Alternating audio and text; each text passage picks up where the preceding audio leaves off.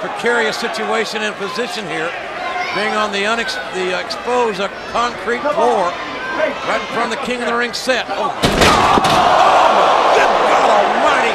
Shane McMahon thrown with a suplex upside down, and then I think Shane's head just bounced right off the concrete floor. Angle might be able to take it right here. Oh, I think Kurt Angle now just needs to bring Shane back to the ring and beat him. Oh, not again. Oh my God.